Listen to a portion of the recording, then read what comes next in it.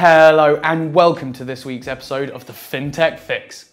This week we hear stories from the Ant, the Starling and the Oak.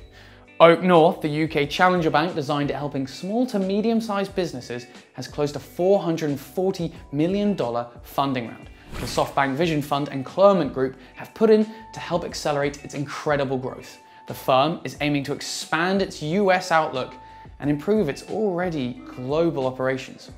Oak North's total funding round puts it over $1 billion, more than any other fintech in Europe. Now, on to another UK challenger bank. Starling Bank has also scored a huge round of funding to the tune of £75 million. This week, they unveiled their new Euro account to mitigate the disruption that Brexit might bring their customers. The account allows UK residents to hold, send and receive euros for free. They don't stop innovating. We've been seeing new products coming out of Starling every month. Right, on to the Ant. Ant Financial has taken over the world. First.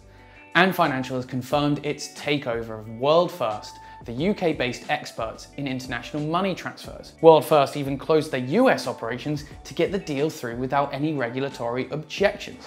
Jonathan Quinn, World First CEO, said despite that, they would still be a UK headquartered and regulated business.